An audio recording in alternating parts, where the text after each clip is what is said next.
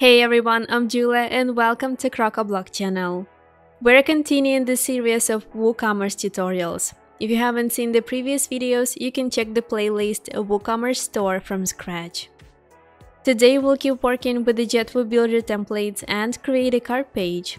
As always, please subscribe to our channel and don't forget to hit the bell to receive notifications. And with no further ado, let's get started.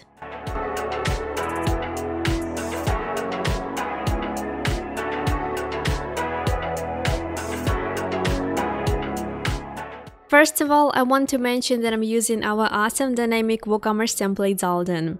If you like it as much as I do, or you want to dive deep into its cool features, there will be a link in the description box below. To start designing a cart page, we need to add a template first. Let's go to the dashboard, Crocoblock, Woo Page Builder. Click on Add New Template button.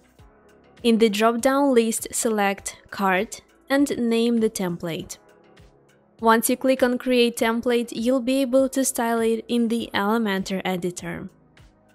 Well, by default it looks like this, just an empty page. But don't worry, Crocoblock has all the necessary widgets to fill it properly. Let's start with adding a section.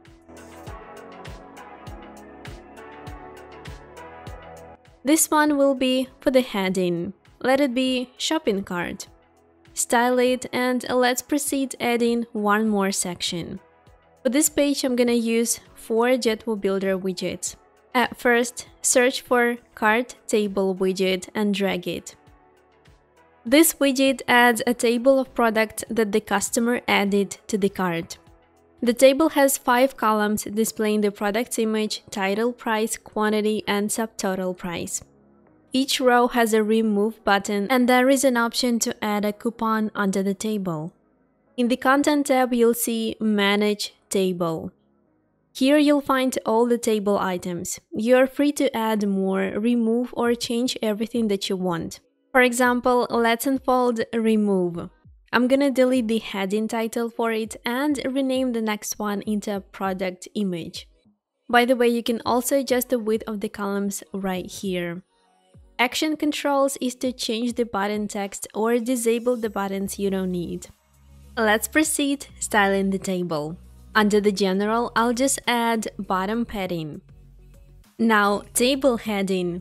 I'm gonna set a text and background colors and also change the text font. Add padding to adjust the table heading width. Table cells. Again, set a solid border and this time set the width to 0 except for the bottom, it's gonna be 1. Select the color, lastly add padding. As for the image, change the width and proceed to the title. Style the text and set color, repeat the same steps with prices. Product count has almost the same settings. Add border, padding, and adjust the width of the quantity box.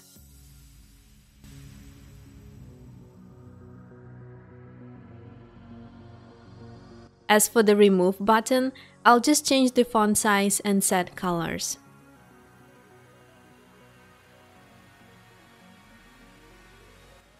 Lastly, we have Apply Coupon. Repeat the same steps that we did before.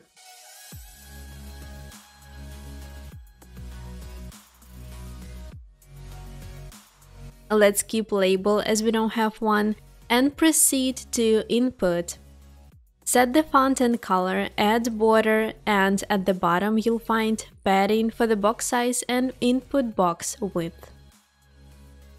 I'm gonna set it to 185. Now what we can add here is a Cart Totals widget. First of all, I'm gonna set the heading text size to 0 as I don't need it here, and then proceed to the table heading. Add padding if needed. Text alignment left. Table cells, the only thing I'll do here is set a gray color for the background, and it's gonna appear right under the column with prices. Add bottom and left padding. Text alignment will be right this time. Price is to change the text font and color. And we have button. Nothing new here, just repeat the same steps that we applied before with the previous buttons. Lastly, open Advanced tab. I'm gonna add some padding. To make the table background look more even, I will scroll down to the background and set the same color that I set for the table cells. The only thing that is missing here is heading. Okay, looking good now. Also, I think it might be useful for the customers to have a certain button that will bring them back to the shop. Let's search for a Cart Return to Shop widget. Here you can add a custom button text and link. Styling options are super easy. Let's keep it simple. At first, I'm gonna add bottom padding and change the text font. Then set white for the background. And to make it underline, I'll just select solid for the border type and set a bottom width to 1. Don't forget to select the necessary color. To adjust its position, we can simply go to the Advanced tab, Positioning, and select Inline for the width. You can also add an icon here, let's say an arrow. Adjust its size and also set Inline for the width in Positioning. Great, we're almost done with the cart page. To make it look complete, you can also apply Cart Cross Cells widget. In this block with one or several columns, the customers will see products that are related to the ones they already added to the cart. Style it and don't forget to click Publish. Now we need to create one more template for the empty cart. Let's go back to the dashboard, again Crock-a-Block, JetWooBuilder. Add new template. Select Cart from the list and name it. This one will be much easier as we will be working with only 2 widgets. Add a section, then heading, and let's search for Cart Empty Message widget. Here is what the customers will see if they open an empty cart. Under the content, you can add your custom message and then style it. Now let's add one more widget, a Return to Shop button. Again, you can add your custom link and text here and also style it according to your preferences. Click on Publish. Go back to Dashboard. As always, we need to set the templates to specific pages.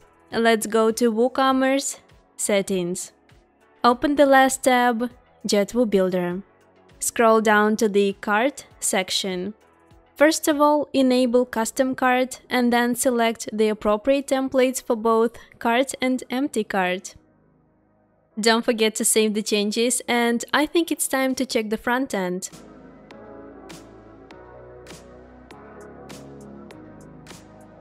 Alright, as you can see, it wasn't difficult. However, if you still have any questions, you can leave them in the comment section down below. That was it for this tutorial. Like this video and subscribe to our channel. Thank you so much for watching, and I'll see you in the next one.